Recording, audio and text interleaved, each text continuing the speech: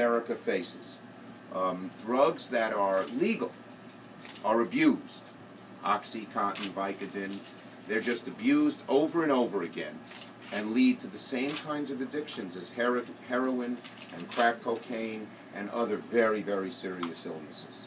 And so we have to fight on all fronts. And we've made some progress. I was able to get the FDA a few months ago to ban generic Oxycontin because the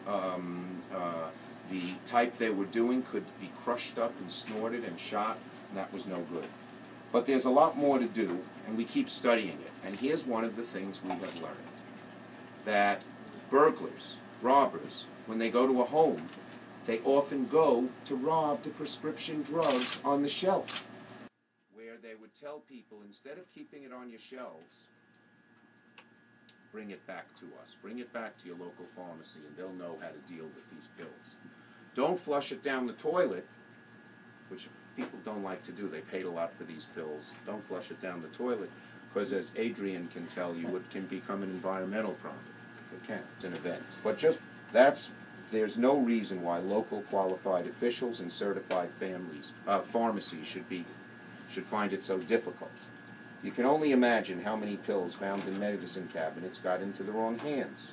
So the DEA has to change the rules to make it easier for local pharmacies if they want to do take-back programs. So today, I'm sending a letter to the DEA that says, change the rules, which you're thinking about, do it quickly, and get these take-back programs into high gear. Because our local pharmacies that want to participate in take-back programs should have the option to do what some people do. We have one aquifer in Long Island. If everybody dumped their pills into the aquifer, we could have real problems with our drinking water. So that's not a good way to go. As the Senator mentioned, and prescriptions are a growing problem in our drinking water, and we must make sure that people know they cannot flush and they cannot throw them away.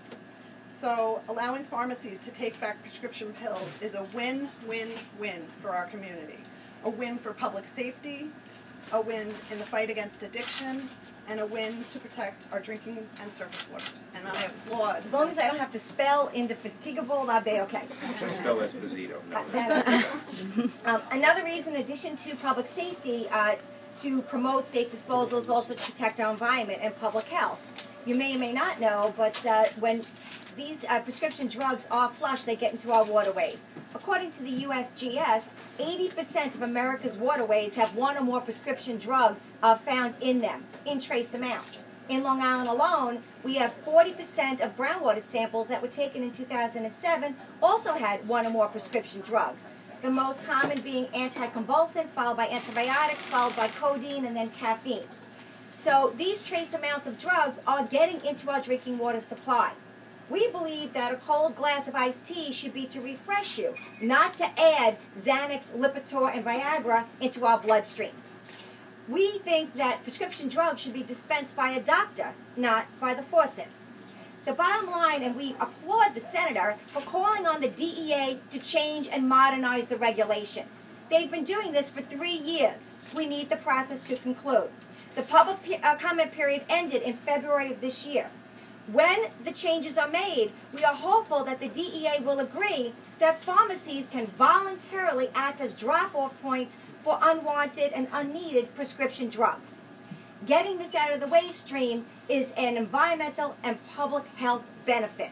It really is a win for everybody. Having pharmacies act as disposal options is a safe, easy, controlled way to get drugs off the streets and into a safe disposal option.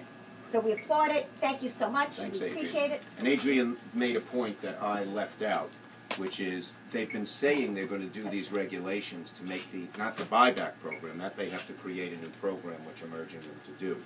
By the way,